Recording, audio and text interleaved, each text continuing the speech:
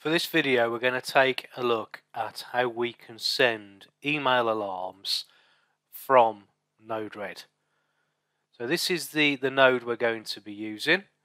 You can see here it's under the social group, and we're going to be using the email send.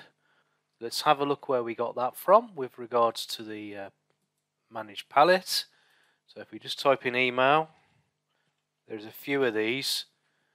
We just installed the Node-RED email, the standard one. It was updated 2 months ago at the time of recording this video. So install that, and then we're going to drag and drop this into our project. So let's have a look at the help for this. So if we click on the I, and then the manual, there's quite a bit here that we can do with the messages coming into it. So the message payload is the email message itself, and the message topic is the header that you get as part of your email. So if we have a look at the node, we can leave this email address blank, and we're actually going to put into the node using the inject node, but you could just do this with a function node. You could do it any way you wanted, really.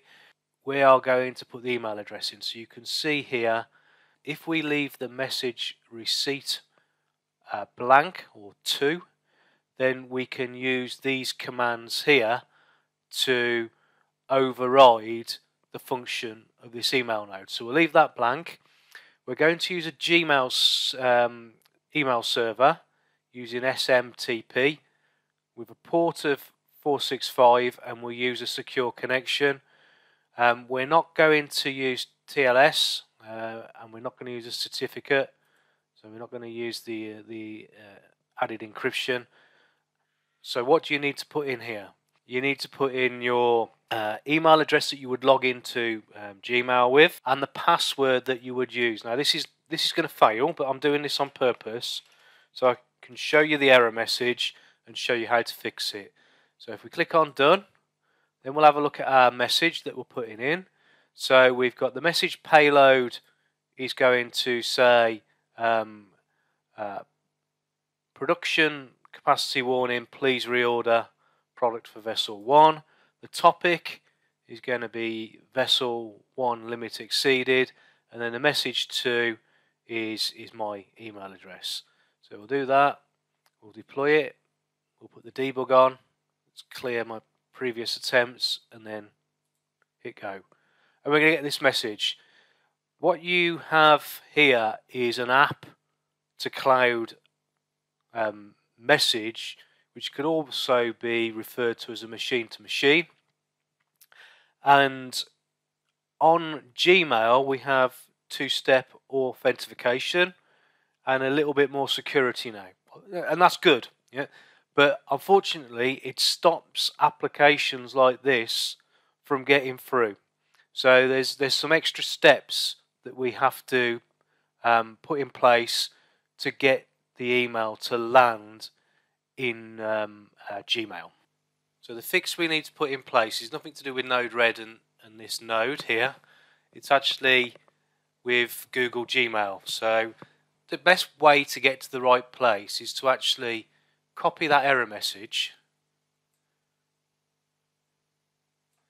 So if we Control C or copy that and put that into our search bar, and it comes up here with some instructions on how to fix it. So go to your Google account, and then if you have a look under security, you will see here underneath signing in with Google, we've got 2-step verification. We want to leave that on. And then we've got app password. So the app password is a way to get around the 2-step verification. So we don't want to be getting alarms from our app and having to log on to a phone to allow the email to land. So that's what this is about. So we have one password already set up. You have to log in. Under app, select custom name. We'll call this Node-RED. I could call it vessel inventory, doesn't really matter. And I'll click generate, and I get this code. So this code is now going to be used in Node-RED. My phone is beeping away because I'm getting all sorts of security notifications from Google as well. So if I go here to my Node and replace my normal password with this new code that Google has generated for me, if I deploy, now click on send, I can see here sending and gone. And now if I look at my emails, you can see now that I have the Vessel 1 limit exceeded, production capacity warning, please reorder product from Vessel 1. So there's my emails now working. It will probably catch you out. There was another fix to get round this, but I can't remember exactly what it was, but Google stopped supporting it around May last year. So this is the newer solution. So the date being the 2nd of March 2023. This is the newer way to do it. If it changes again, I'll do another video, but this is the email node in Node-RED sending emails to a Gmail account, which is one of the most popular email accounts. I hope you found that useful. Please click on the notification button, and if you like this video, don't forget to click on the like. But for now, thanks for listening, and hope to see you again soon.